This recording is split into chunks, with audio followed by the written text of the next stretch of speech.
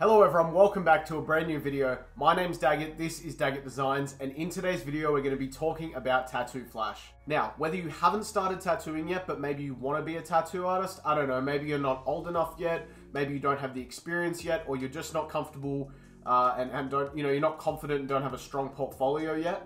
Whether you're an apprentice and you've just started tattooing or just started learning about the industry, or maybe you've already been at a shop for a couple of years and you're looking to improve your work, I think these 5 reasons to why you should paint tattoo flash will really help you. So for those of you who don't know what tattoo flash is, or maybe you're a little bit confused about the term, tattoo flash is basically the artwork, the individual designs that you see on the walls at tattoo studios. They're usually all over the walls, and they basically are hand-painted designs that are ready to be tattooed. I've got a couple of different examples of flash sheets that I've done here. So this is a traditional style eagle and roses flash sheet, and this is more of a near-traditional style color flash sheet with all sorts of different designs on it. So this is what flash generally looks like, but it can come in all sorts of different shapes, sizes, and styles of art. Okay, reason number 1 is line work consistency. So one of the most important things when tattooing is getting nice, clean, and consistent line work. Even if you consider yourself a realism artist and you want to go more down that path, it's important that you can tattoo across varying different styles. And that especially applies to you if you're working in a street shop environment and you're going to get all different sorts of clients. It's also important if you need to do script or text. You need to know how to do, solid line work. Drawing tattoo flash can really help you learn this, because you need to try and keep your lines nice and clean and nice and consistent. Now, a good way to do this is to learn how to line your artwork using a brush. It's a lot more challenging than using fine liners, and I'll have to admit I don't always do it. It's pretty rare actually that I do it. However, if you want to improve your line work and consistency, a good way to do that is to get a fine lining brush, dip it in black ink, and use that to actually outline your tattoo flash. That way, if you put too much pressure and the line gets fatter, and if you lift off the pressure a little bit, the line gets thinner.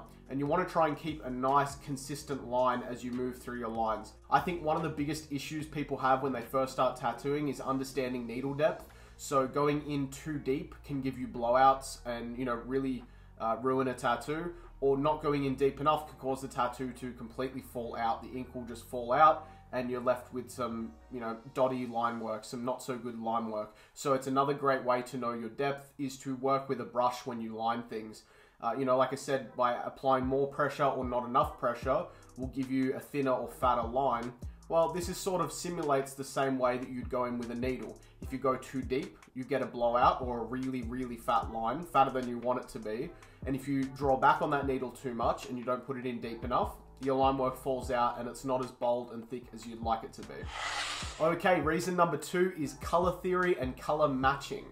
So in terms of color theory, I think it's really important that you get this down pat when you're learning about tattooing or any style of art. You want to learn your color theory, what colors work well together, what colors complement each other, and maybe, what kind of color palettes you like to work with within your style. Now, especially within tattooing across the different styles, there's different color palettes that work well, that make things look a certain way. So traditional designs will have a certain color palette associated with them. Japanese designs will have a certain color palette associated with them. Neo-traditional designs tend to have a lot more color range. You can sort of mix and match a lot of different colors. So knowing your color theory is really important, and a great way to practice that is by painting.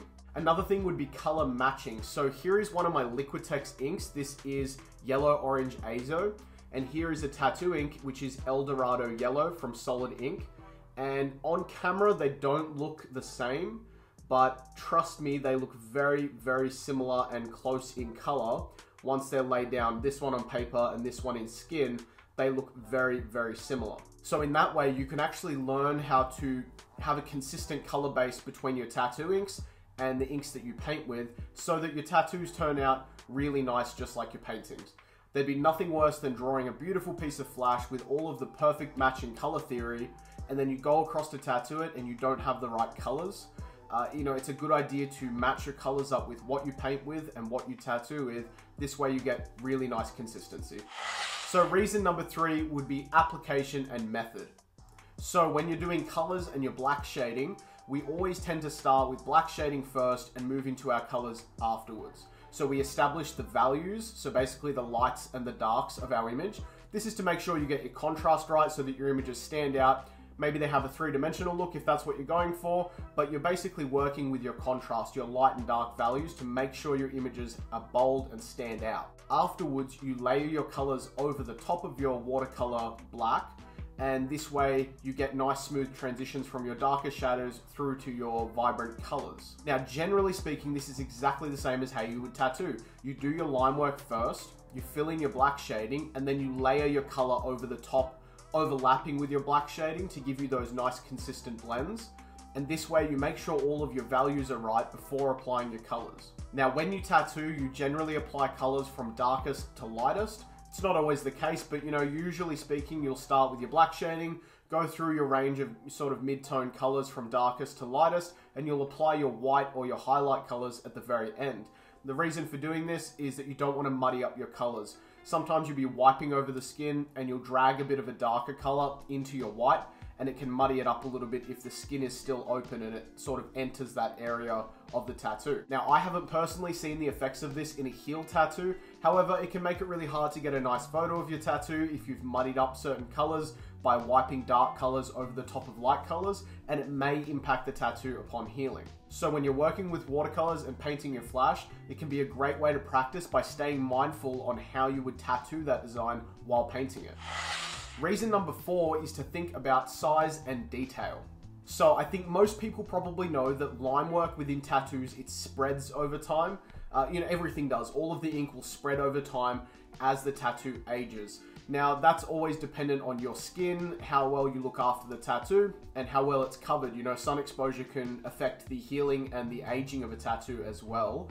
But generally speaking, tattoos will all spread over time. This makes it absolutely crucial to know how big you need to do a design when you're tattooing. If a design is too small, but it's packed with all these little intricate details and lines, it's going to be very, very difficult to make sure that ages well. It might look really good when you first do it, but over time, once all of those lines thicken up, they're going to blend into each other and look like an absolute mess. So it's really important to know what size you need to do a tattoo. In my opinion, a really great way to get to know this is to draw and paint tattoo flash. If you're having a really hard time getting into some of those detailed areas with a regular number 5 or a number 4 brush, something like that, then it's you might be doing those areas a little bit too small. It doesn't necessarily mean that you are, but you certainly could be. Another one is doing a lot of small, super thin lines. So if you're used to doing a lot of really small, fine lines in your design, you need to remember that when you're going to tattoo that design, you're going to have to spend the time with a very small liner to get really clean, solid, smooth lines. And the smaller the liner is, in my experience, the harder it is to get a clean, solid line. Now, keeping all of this in mind when you're drawing and painting tattoo flash is a great way to practice, because it'll ensure that you are conscious of how big a design needs to be to fit all of the details that you want to fit in there. Like I said, if you're having trouble with a brush, it's probably too small. Now, the 5th and final reason you should be painting tattoo flash today, even if you're just starting out, is it's a great way to spread your personal style and a great way to spread your artwork. Now, I don't think any tattooist got into the industry so that they could copy Google images and print them onto skin. Maybe some people did, but I think most of them were dedicated artists, really wanted to do their own style, and really wanted to put their own spin on the tattoos that they were doing and share their own personal vision with their clients. Now, in the beginning, especially when you're an apprentice, it can be really hard to get your name out there and get clients to come and see you. So a really good way to do this is to paint tattoo flash, put it up online, share it in the shop you work at, and just display it for people to see. Be flashy, show it off. It's a really good way for people to see your work and what you do best. Now, if you haven't started tattooing yet and you're maybe looking to get an apprenticeship, still drawing and painting tattoo flash is a really effective way to learn and practice. And it's also a really good way to show your potential, your potential mentor or your potential boss that you're interested in tattoo culture and the way that tattoos are supposed to be done. And it's a really good way to show your range of skills as well, that you can draw Japanese, you can draw traditional, you can draw neo-traditional. Now, you might not specialize in all of them, but it's good to be able to draw and understand the different elements that make up these styles and show a good understanding of these designs. Now that was it for 5 reasons why you guys should be painting and drawing Tattoo Flash if you want to become a better tattoo artist or if you want to become a tattoo artist. Now you'll have to let me know what you thought of today's video in the comments down below, and while you're down there, leave me a comment letting me know what you guys would like to see in future videos and what topics you'd like me to cover. I really value your feedback. That having been said, I hope you enjoyed today's video and I'll see you guys next time. Bye bye. If you like the content that I make and you'd like to support the channel, make sure you smash that like button. And hey, while you're at it, check out one of these other great videos.